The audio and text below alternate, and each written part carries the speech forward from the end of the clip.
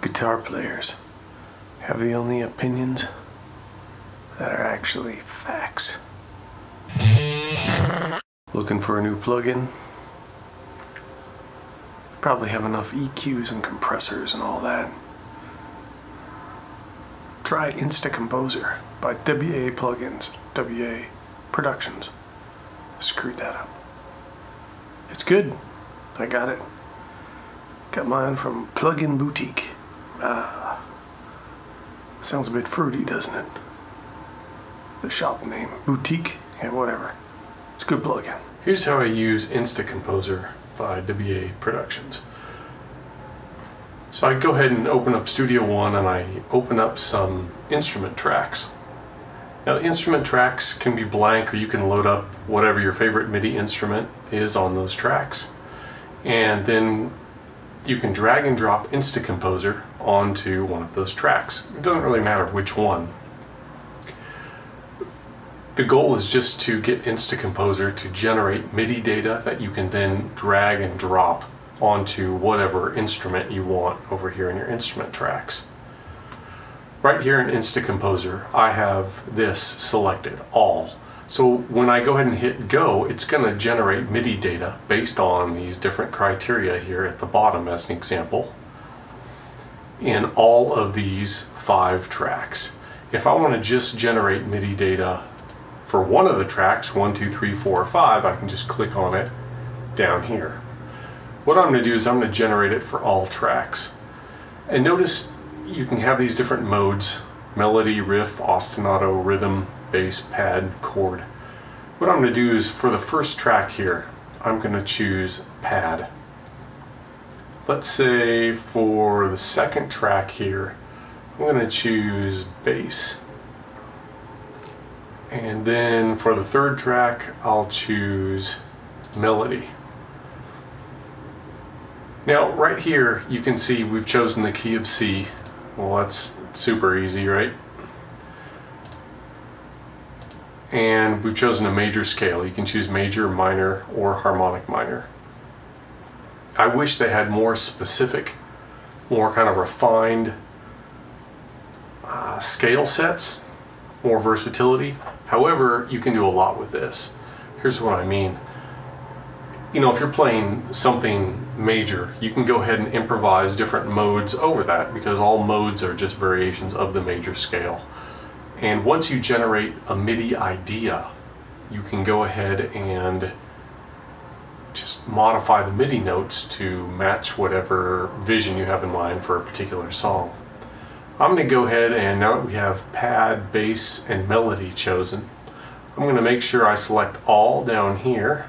And I'm going to hit go. Now I'm not going to be using tracks 4 and 5, I don't think, but at least I'll have the data for the first 3. So based on this, I'm choosing, I can choose a different chord progression by choosing this here. I can click on this and it'll change the chords we see here. And notice I'm in 4/4 time.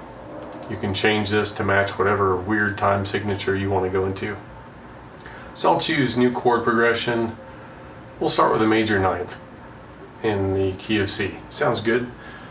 So I'll go ahead and hit go.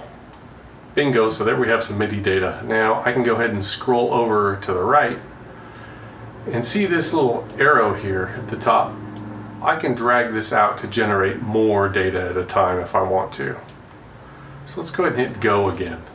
There we go, and now we've dragged it all out to, what, 24 bars. So we're going to go ahead and let's drag and drop some MIDI data. So let's see, I'll go ahead and drag one here. And I've already chosen an instrument with my Native Instruments complete control thing. I've chosen this cloud supply for the pad. Let's see what it sounds like.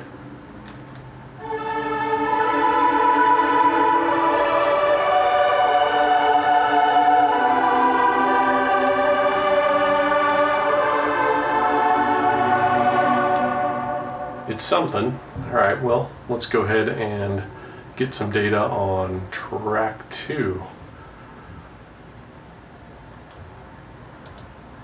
Now I've already chosen, because track 2, see I have these 3 tabs here. Track 2 I'd chosen bass. So in my 3rd tab here I had chosen a Native Instruments Scarby bass. Let's go ahead and drag the MIDI data from track 2. I'll just click and drag track 2. Exit that little window. Now let's play it, see what everything sounds like together.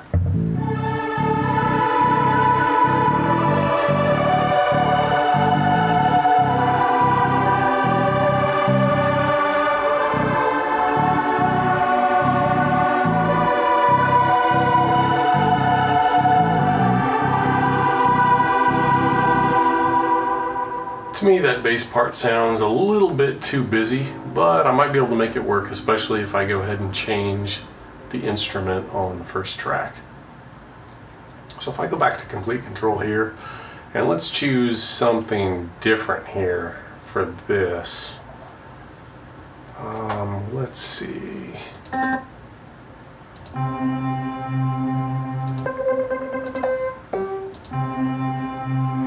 Let's see what this sounds like.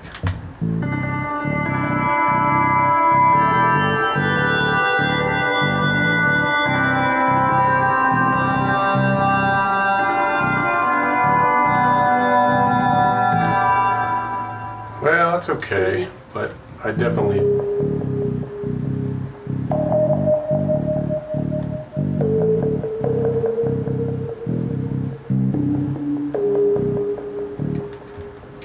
spent some more time playing around with that until I got something I really liked.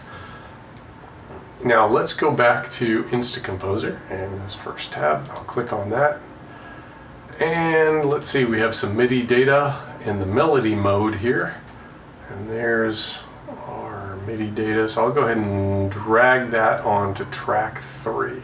Now I haven't chosen an instrument for track 3 yet.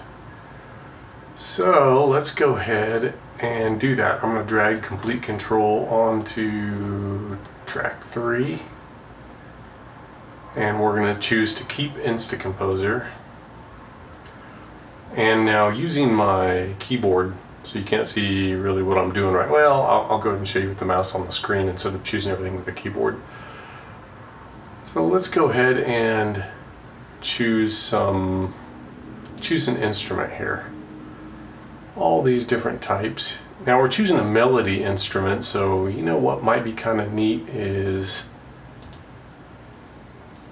maybe some mallets.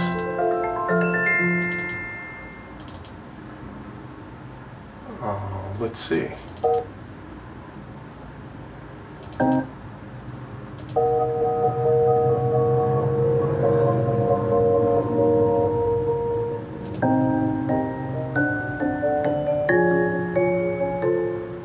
Okay, let's see what that sounds like. Sounds pretty cool from here.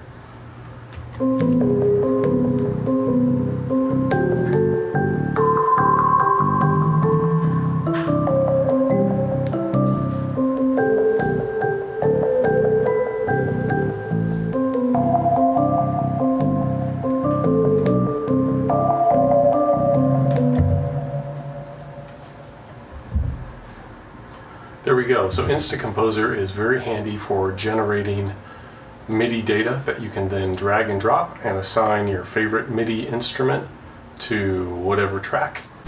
InstaComposer is actually really good for coming up with ideas. It's not going to write a song for you. You need to think about stuff and kind of arrange things based on your own vision and your own songwriting capability. It's a whole other animal. But it does help you come up with ideas. Speaking of ideas, I've got to go. I got to shower and get ready. I got a date with your mom tonight.